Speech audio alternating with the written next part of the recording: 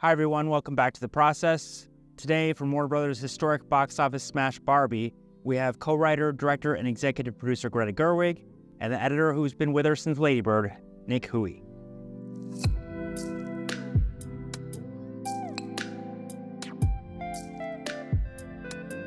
I guess I'd start with when you first read it, did you think that what did you think? No leading the question. Yeah. I thought it was amazing, obviously. I remember we both were like, what the hell? How is this possible that you wrote this? It's so amazing. You and Noah both came up with this idea completely originally. I don't know how you did it. And I know it was a lot of pandemic insanity, but it was so beautiful. And then I remember just being like, will they let you make it? There's no way they'll let you make it. I remember you saying that. Sorry, I wasn't meaning to be discouraging. It was more like, no. I really hope that we get to make this, Yeah, no. I remember you being like, how do they anyone know about this? Yeah. Yeah. It's surprising still to me that they did it, but obviously it worked out for them. Same. Yeah. It's still surprising to me that it exists. So I guess I feel like we've worked together 3 times, so it's like, we have both a shorthand, but also every project is its own problem. Exactly. We were obviously in communication the whole time while we were shooting, but from your end, getting all of the footage, sitting there, were you like, oh, this is what it looks like? Or how was that? Because I wasn't with you during that. Right. It's so crazy because you were on set and sending me we will not believe this set. It's the most beautiful set. The way we're lighting it, everything is amazing. And then when I saw the footage, it was ridiculous. I was just telling Matt, it's most things that you work on, I've been lucky that it's always great. But this, you're sitting down with a bowl of popcorn to watch the dailies. I cannot wait to watch every single take. I am so excited by everything that's coming in, and that's rare to just be I would go to sleep really excited to see the dailies in the morning, and that's all you can hope for. And there was moments where when the 360 shot on the beach of Ryan, I think I texted, we were always texting funny things, but I was like, this might be the greatest thing ever captured on a moving camera. No. I couldn't believe what I was seeing. No, it was, I couldn't believe, I felt so, it's funny because I feel like everything I've ever made feels personal but in different ways, but there was something about that sequence that I felt extremely exposed by, and I was like, this is in some ways my truest self, is a ridiculous beach battle into a dream ballet. That is the inside of my soul looks like. But I think it's something I was actually going back to the beginning, is it was the most extensive work I'd ever done with a storyboard artist too. So I actually was able to share storyboards early, and we were sort of able to talk through some of that, which it's funny because I feel like storyboards are extremely helpful and also not a movie. Exactly. It's an interesting process. Had you ever worked with that many storyboards? Really? We had done it on Little Women for the ice skating sequence. Yeah. And that was really helpful for that. And I remember being like, oh, this is great. And then a lot of things I've worked on, have had extensive storyboards, especially for additional photography. But this was the most I'd ever done, way pre-production. So there was multiple versions of it, and really changed a lot. And that was great because it was you were able to get ahead of any potential things that were in the way of the story, which was amazing. Because that's all you're ever battling, really, is what is the story, what's the tone, and making sure that we find that, and have the pieces to do that. That's the most important thing. What was the first scene you cut? Oh God, I don't remember. Well, I remember one of the first things that sorry. Was it waking up? It was the first scene that we shot, was just the waking up. Probably. We were texting oh, do we need a side angle and stuff? I remember that. And it was just piecing together that opening was the first thing that we worked on. Yeah. That whole thing, also just shooting it, because we shot the whole sort of like wake up whole sequence, but it almost felt like we were shooting a silent film because there was no dialogue. So for the first week, nobody said anything, which was also strange because this has got a lot of words, this movie. But we started at a very, like, it was just quiet. Yeah, so we were just talking about like what music to use. Yes, we were talking about what music and what would capture it. I feel like with any movie, there's always like a moment with an actor or with a production designer or with, you know, anyone you're collaborating with, where like something will happen where you'll say, ah, yes, not only do they understand it maybe more in a good way. Like they've taken the understanding I have and then added their own thing to it. Yeah. And I think that the first thing for me that I looked at, there's like a couple things. The depressed Barbie commercial. Yeah. I remember when you sent that to me and it was like, that's it. That's right. That whatever is in that is the correct tone and that's exactly what I mean. But it's better than that. And actually, I think another thing that was a big sort of tonal thing that I felt like was a tool while we were making it, but also to kind of, for the cast and the crew and everyone to kind of feel it, was Nick would make every 2 to 3 weeks, like a little, it was like kind of a compressed watching dailies thing, kind of like the best of. There were these just incredibly pleasurable little movies of just a footage and things, you know, cut together or just shown. So, and what was really helpful about it was that, you know, I guess like 2.5, 3 weeks into it, I was able to sit down with the whole cast and crew and screen it for them. And then they were like, oh, this is what we're making. Like, it's almost like, and that was also another big thing where I felt like you were already starting to use the music of Mark and Andrew. You were already starting to work everything in so that there was a feeling that was captured that like right away I knew we were all making the same thing. Yeah, that was really useful. We should do that always, because it's like nowadays no one sits in a theater and all watches dailies together. And that was kind of what we did. Is and it was fun for me to be finding the tone with selects and like putting music to it and like putting in little outtakes also, like in between scenes and stuff. Remember that? And so and I would like be able to say like, what did you think? Did you think that was funny?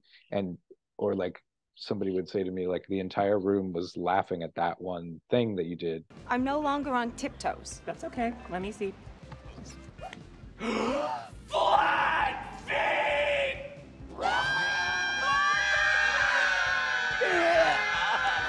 I know. And so I'd be like, oh, I'm finding the tone and what's working on audiences during dailies, like just looking at dailies. So that's super helpful. That's true. That's like our modern version of doing that, maybe. Yeah, and I've always liked the idea of doing dailies, but I think I heard like Tarantino screens them for everyone and everyone watches it, which sounds really great. Yeah. But I think on most movies, everybody's exhausted, you know, but like having on like a Friday afternoon at lunch to be able to screen things for people so that they can see like what this is. It also informs things going forward because it like gives you a feedback loop. It's not like a black box recording. It's like, this is what it's feeling like. And that was extremely helpful. A once a week special daily screening, like supercharged daily screening. That's what also it was helpful for later when like I had people come in like when Dua Lipa shot and John Cena. That was late in the schedule and I was able to show them a few of those and just be like, this is kind of the vibe. And they were like, oh, you know, it's almost like a trailer. Yeah. Totally. Yeah. It was like a way to, because I think coming into a movie that's already in progress can sometimes be like, I'm just here for 1 or 2 days. I don't know what's going on. And it was like a way to kind of absorb the whole of it, which was great. Biggest overall challenges. I know the answers to a lot of these. But what would you describe as the biggest overall challenge? finding the tone and Finding making it it. down. We hit it pretty early, and I remember things like people like Ryan on set sort of saying like, "Whoa, the tone is really strong," and that was, in my opinion, like I agreed, and we were finding it really early and quickly. But then, that's different than when you're actually in the director's cut and you're really getting hard on the tone and you're really making sure that it's 100% all A+ material and serving the story and the tone. And so all the shifts in tone in the script and in the footage, wrangling that so it all felt like one thing was the biggest challenge that we had. I think you'd agree, probably. Easily, yeah. Because this movie has like really serious moments and really huge comedy moments, and blending those two things in a way that doesn't feel like whiplash to the audience was. Yeah, tone, story, character are all like iterations of the same thing. And it was also kind of, I think a challenge was the object that is Barbie doesn't have a character or a story. So that's all invented. And then figuring out what is like the language and the pace and the way that we're communicating this so that they are, even though they're imaginary, that you care about them, and imaginary, and they're heightened, and it's a comedy, but also like that was that took some figuring. It seems so obvious now. That's a problem with movies, is once you get to the end of it, you're like, well, of course it's that way. But in the middle of it, it just feels like it's not clear. Yeah, we knew where we wanted to be, and that was where we ended up. But getting there, it's like we were trying to do so many things in this movie, like so many things at once, and we did it. And I feel very proud of that, for sure. Same. I remember, I mean, I feel like I'm a big believer in like saying the thing you want, even if it's like whatever it's like what I want is for people to cry at this movie and realize that they're crying and say, how am I crying at a Barbie movie? Now that's a really hard thing to achieve, but I was like, well, we might as well just say what we mean. I also think like one thing you always ask people when we show it to once we have a cut that we're kind of working on and showing people, is I think a question you ask, which I think is really useful, is when were you in? When were you like, I'm in? Because movies are sort of like dreams like that. You don't really realize when, and as we say, small changes can make huge differences. It's so much time and it's so much effort, but at the end of the day, it's less than 2 hours. So everything is very calibrated, and one thing tipped in a direction, it's a strange house of cards, and it's but it's almost like, where do you even start? For sure. Yeah. Tell me about like some of those early conversations that you had with Margot and Noah as well. Well, Margot gave sort of, I mean, I guess the first thing was just I liked her so much as an actor, and then I kind of got to know her a little bit as a producer, and I really thought she was great. And she came to me and said, oh, I have Barbie to develop some, and do you want to write it? And I said yes. And then I said, I always had an idea that Noah would write it with me, because we hadn't written together for a while, and I love writing together because it's just so fun. And he's like my favorite person to make laugh, and he wasn't sure we should do it. he was sort of like, he was like, are we doing it, or are you talking to her about it? And I kind of backed us into it, like I often do. I was like, well, and then he actually found the text from like fall of 2019 that said like, I guess we're directing this movie. Read about it in Variety or something like that. And I was like, no, we're writing this movie. But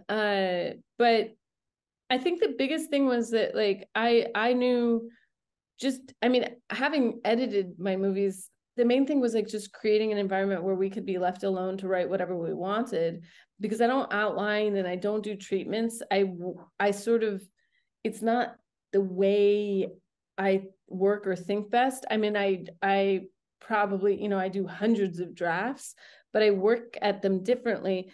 In a way, I think even in an editing sense, but you can answer this, they're sort of hard to take apart because they're not modular. It's all, the whole thing's grown together. So when you start to try to take apart, you're like, oh no, actually this connects. Oh, because it's not, I don't know any other way to say it. It's like an organism.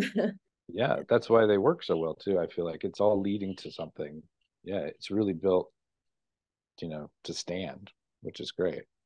But that's actually one of the reasons, like one of the questions I saw you were meant to ask me. It's like, why did we work together on Lady Bird? And it was because there was I just like, connected with you right away. But then I remember I was in pre-production for that, and there was, you know, everyone in pre-production is always looking for cuts, you know, because movies are expensive, and they're like, you got this. And there was a sequence, you know, it was said, well, maybe you cut this. And I wrote you and I said, what do you think? Should we cut this? And you wrote back a long, really thoughtful response. And you were like, no, because, and you had this whole reason. And I was like, oh, he understands. Yes, that's right. And that's what you need out of collaborators, is people to remind you like what it was you were trying to do. Because sometimes in the thick of it, you can't remember. And you're like, maybe cut it. I don't know. And you want somebody who's like, no, you don't want to cut it. Yeah, the reason for it being there in the first place. And it doesn't mean that there aren't things that you should cut sometimes, and that you got to look at that with open eyes. But I remember, like, it's also like what's cool about making movies or telling any kind of story is that you're sharing your idea of what it should be. And there's going to be all these different people that respond to it in their own way also. And so if you're open to those people like connecting with it and responding in their own way, and maybe that can bring it to another level too. Like that's one of the things that you're really great at also is like literally giving everyone their own space to do those things and bring their own things to it. Like that's actually unusual. Like you do it really beautifully. So thank you for that. You got a bunch of smart people. I feel like, I don't know. I love being able to, I mean, I always think about it. I mean, it happens a lot in editorial because it was such a great group that it was, you know, I mean, Noah was in the editing room a lot, but it was also like Nick and Maya, so Gloria. Yeah. And then like I love being able to turn to people and like, what do you think? What do you think is the best one? And they're totally honest and great about it. Yeah, and they'll just give you exactly what they think. And it's like when you kind of have a trust with the community that's making it in post, it feels very good. Yeah, we had a magical team on this. It was amazing all the way throughout, from pre-production through the end. It was like the best people. We got really lucky. It's amazing. What's your favorite thing about being an editor and editing? Like, what is it? Like, how did you know that editing was what you wanted to do in film? It's funny. I already had a conversation about this with somebody this morning, weirdly. It was like, I don't know why. It's like for me, that's where the movie's made. Like when I'm on set, like it's cool to be on set and stuff, but like it feels far from the movie, weirdly. You might be able to relate to it, but to me, like once I have the pieces in front of me, I can make it whatever I want, which is great. Whereas when you're on set, it's like your hands are tied. Like you're dealing with what's on set and trying to make it exciting and interesting, and you're really good at that. But it's like I feel like I'm not really working on the movie. It's weird for me personally. When I'm there, I'm like, okay, well, let's get this finished so that we can work on the movie. Like, and so like I have to have it in front of me, like with all the pieces, or at least some of the pieces, and start saying like, oh, we could add this line, we could take away this line, we could move this here, we should do this with the transition into this scene or lose this scene. Like then I feel like I'm actually working on it. So I think even if I was directing or writing or whatever, I'd be like, oh, well, once we're in post, then we can really make the movie, you know? I was talking to a director friend of mine who was like, that he was like, post is your reward. Right. You just want to get to post. We just want to get to post. So it's like and they were saying sort of like the older I get, the more I'm like, let's just get to the editing room. Right. And it's sort of like writing in that way, where you can just like sit down and work on the story. Yeah, you just work on the story. Yeah. I think there's always I mean, I like sort of all aspects of it. I think I kind of like it from beginning to end, and I like how each kind of moment of filmmaking has a different requirement of you and a different reward, sort of. and a different reward. But it's true that when you're the editor, you are interacting with what the thing becomes. Hello? Humans. And Ellen. Come into my weird house. Hi, I'm Weird Barbie. I am in the splits. I have a funky haircut and I smell like basement. Oh my God, I had a weird Barbie. Yeah, you did. You make them weird by playing too hard. It's cool. What are new tools in your toolkit after working on projects? I mean, weirdly, people have asked me, like, was it weird to cut a musical sequence? And it felt like so natural. I don't know, maybe because we've always talked about musicals, and the way we cut is kind of, we talk about the rhythm so much, like the pacing and the rhythm and the beat of the scene is so important to us that it just felt totally natural. The simple answer is, like, I definitely feel like choreographed musical sequences now, I feel even more naturally ready and excited to do them.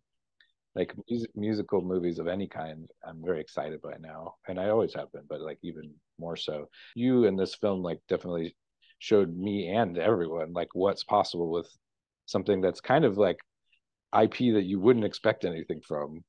Weird, you know, it's Barbie. It's like, right. But you can make anything amazing and interesting if you just have the gall to do it and to go for it. And we just like went for it. And so I think that's like a cool thing to remember, is like it can be anything you want it to be, and you should make it unique and special to you. Like anyone out there listening, like that's the big lesson, is like whatever it is, you can make it whatever you want it to be. And that's actually what's required of you, is to make it what you want it to be and make it interesting to you. Because there was times where we were doing a sequence and we're like, no one else is gonna like this because it's so crazy, but we love it and we're cracking up, crying, laughing. Hey Barbie. Yeah. Can I come to your house tonight? Sure. I don't have anything big planned, just a giant blowout party with all the Barbies and planned choreography and a bespoke song. You should stop by. So cool. Right. So then we just are like, well, I guess follow that. I mean, there's things you feel right away from it. And then there's also things where, especially with comedies, where I'd forgotten that some of the jokes were funny because they were meaningless to me at this point. Like they meant nothing to me.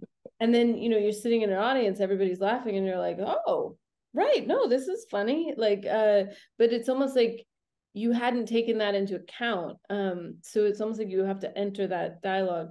I always feel like the most interesting point to me in a movie, it's like you get the movie in a place where it's like, I think I said to you, it's like where you can watch it from beginning to end and you don't want to like stab your eyes out. You're like, yeah, you know, like it's, you know, like you don't feel like, ugh. And then you kind of refine it from there, and then it starts feeling kind of good, which is like you get it to that place about before you show it to people. And then it goes through this weird transformation. So you get it to a place where it makes you feel okay. Yeah. And you feel like, all right. And you sort of falsely have a moment where you're like, maybe this is pretty good. Let's just release it. Yeah. Yeah, like this looks great. And then you start deeply understanding that the movie now will belong to the audience. So it's their experience. Like it's almost like you transfer your consciousness. I try to do that even while I'm watching dailies. Yeah. I try to get ahead of that and do that. And I think that's important to do, is to always be thinking as an audience member, but you also have to trust your gut. So then when you put it in front of an audience and you feel good about it and you think that the audience will too, and then, but that's the most exciting part for me, is when you're at that stage, you're like, okay, now I actually just need like a consensus of like, is that scene working that I'm a little on the fence about? Or is this performance like, is it tracking the whole way? And things like that, where you start to get granular or even bigger arching things, and saying like, does everyone else agree with me or not in these ways, and how can I utilize that? Because sometimes you still have to know that you're right, even if other people have different feelings. Yeah.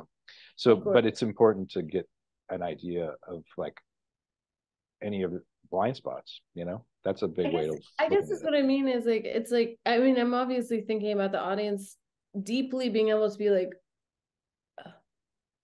the fact that I'm happy with it is, you know, baseline. Right. Now, like, let's make it like the best it can be. Yeah. The best that, like, let's cut this diamond as fine as it can be. In a way, I feel like you could tell me if you think this is right. I think, in essence, the movie we have, the movie that the movie became, you'll know that we did sort of two Friends and Families at the same week. And the movie evolved after that. But I think at its core, actually, that is the movie that's the movie. Totally. I would agree with that. And that's saying a lot. Like, getting to a place where you're like, this is basically the movie is huge. But what I think sets but then you realize that the 15% changes is everything.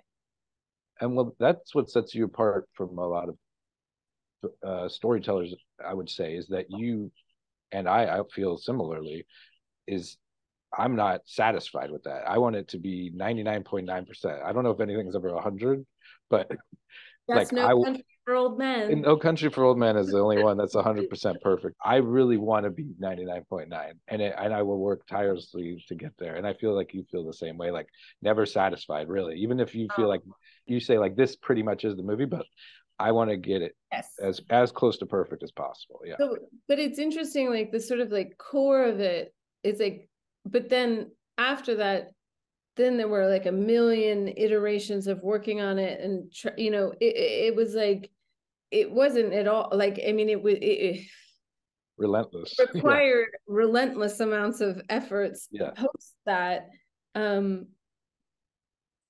But it's funny, you can make something that essentially feels like, that's the DNA of it is the same. Yeah. And still have so much work. And there's always that painful moment where you feel like in that effort that you make it worse. And that feels terrible. But you have to know that that's part of the process. You have to try it. Yeah. Yeah. 2 steps forward, 1 step back. I actually think that's like an important thing. I think that's true of, I think writing and editing are such similar things in a way. And I think that that's something to remember, like, or if anyone who's making movies is watching this, is like, you already have the one you have. So like, if you're writing a movie or editing a movie, like, press save, that's there.